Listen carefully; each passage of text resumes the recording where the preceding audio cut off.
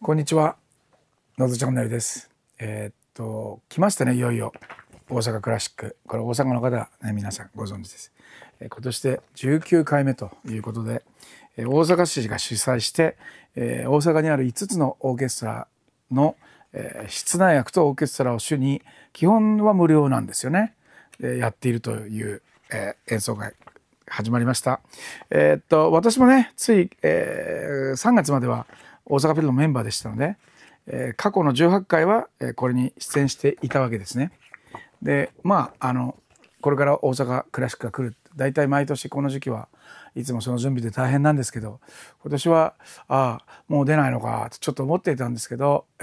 多方面からですね「野津さんバッハまたやらないの?」っていう、18年間通い続けてるんで19年目はないのということで、私もちょっといろいろ考えてですねやります。タイトルは、一つは「はぐれ大阪クラシック」。なぜかというと、もう僕大阪フィルのメンバーではないのではぐれたということと、もう一つは東大阪でやります。東大阪でやるので、東大阪クラシックというちょっとふざけたタイトルみたいに聞こえるんですけど、大真面目な企画です。まず一つ目の、はぐれ大阪クラシックはですね、9月の12日木曜日、4時から、やります。場所はですね、江波会館、えのきという字に、月並みの波ですね、波を書いて、で江波会館って言うんですけど、そこで、4時から演奏します、木曜日のね。でそれはその場所はですね、非常に便利なところにあります。大阪メトロ谷町線の野江内台駅、あるいは、京阪電車の京阪野江駅からゆっくり歩いてどちらも5分、JR 東大阪線の野江駅からですと、3分です。大変便利なところにありますので、ぜひお越しください。曲目はですね、毎年ずっとバッハのチェロ組曲を中心にやってきてですね、去年で、バッハのチェロ組曲6曲あるんですけれども、6年間で、6曲で12年間で12曲というね、途中でコロナの休みとかも入ったんですけれども、ちょうど去年終わったところだったんです。でまたもう一回最初に戻って、今年はチェロ組曲3番波長長を中心に前後に商品をつけてやっていこうと思っています。それでですね、その9月12日木曜日のはぐれ大阪クラシックなんですけれども、急遽ですね能登半島地震、今年1月1日にありましたね。大変な地震で今でもなかなか復興が進んでないんですけれども、義援金もだいぶ集まったそうなんですけども、今回特別にですね能登杜氏組合、杜氏分かります？杜氏っていうのは日本酒を作っているお酒のマスターですよ。その能登杜氏組合の、チャリティーの演奏会とさせていただきます。なのでですね、入場するのに、お金はいりません。ですが皆さんの、お気持ちをぜひ募金箱に入れていただきたいと思います。それは経費、会場費のだけを取ってですね、残りは全額寄付します。能登杜氏組合で、なぜ能登杜氏組合なのか、気の利いた方はお気づきかもわからない、お酒の好きな方ですね、気の利いた方というか、この後ろにあるこの UFO というお酒、第1回の YouTube からずっとこれあるんですけど、はい、これが能登なんですね。三代屋酒造というね、ここのお酒の杜氏さんのお部屋なんです、このお部屋実は。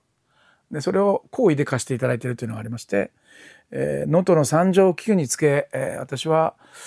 彼らのために何とかできないか、もちろん能登半島全体なんですけれども、一応このね三代屋酒造の UFO の、杜氏の横道さん、直接何かできないかなと思っていてですね、この、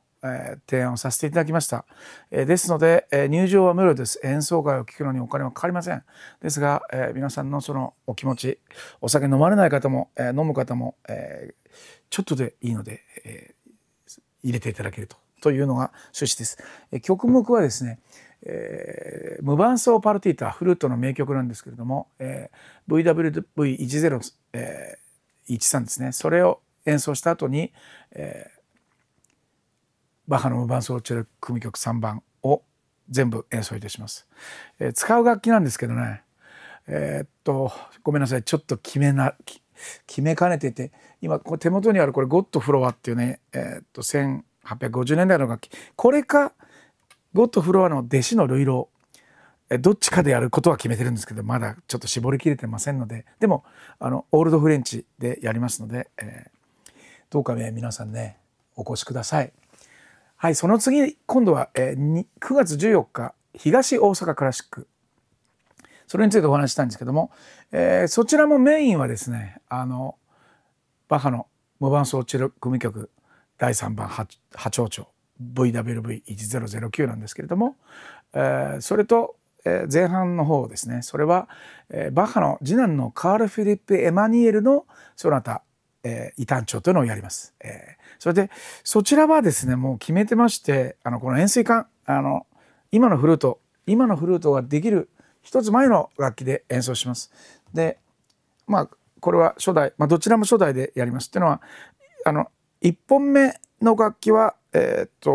一番古い泥管の楽器でやりますっていうのは下の杖が出てこないのでこれでやります。で2本目はねこの杖管、時代でいうとほんの7年ぐらい違うのかな。でどちらも円錐管でやりますので、円錐管をお聞きになりたい方は、どうかお越しください。みゆきコーヒーはですね、近鉄河内小坂の、駅出て30秒ぐらいのところ、商店街の入ってすぐのところにありますので、南口から出てですね、分かりやすいと思いますよ。東大阪クラシック、頑張ってやりますのでどうか、この楽器目当ての方とかね、来ていただけるとちょっと嬉しいかな。はい、でそちらは入場無料で、投げ先生ということで、ですので演奏を聴くのに直接お金はかかりませんが、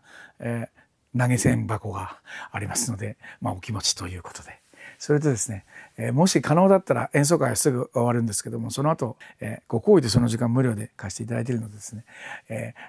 コーヒー飲んでいただくとかなんかお菓子頼んでいただくとかすると僕としては次もまた使わせてもらえるかななんていう、ちょっと、気持ちもあったりもしますので、このノーズチャンネル、チャンネル登録ですね、あとグッドボタンとコメント欄も含めまして、よろしくお願い申し上げます。さて、2024年3月をもって、大阪フィルハーモニー交響会の退職したので、もう大阪クラシックには出る機会もないんだろうと思っていましたが、実は今年出ます。それは演奏者としてです。ステージスタッフとか会場整理ではなく奏者として出ます。さあ、それはどこでしょう。プログラムを見ても、それは今のところわからない状態になっているので、会場でお会いできれば嬉しいなと思っております。はい、それでは皆さんね、まだまだ暑いですから、熱中症とかを注意しながら、頑張って、大阪クラシック追いかけてくださいね。ありがとうございました。